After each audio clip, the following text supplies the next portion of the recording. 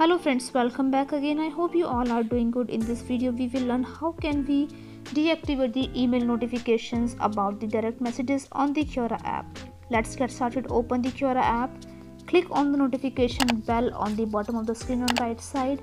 Here you have to click on the settings icon on the top of the screen on right side. Now you have to click on email.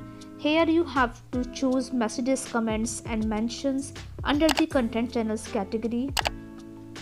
Now here you can see messages is already activated here, but once you click on the button, now this is deactivated for you. So you will not receive any notification on the email when someone sends you a direct message. So that's it for this video guys. I hope it was great help to you. Thanks for watching this video.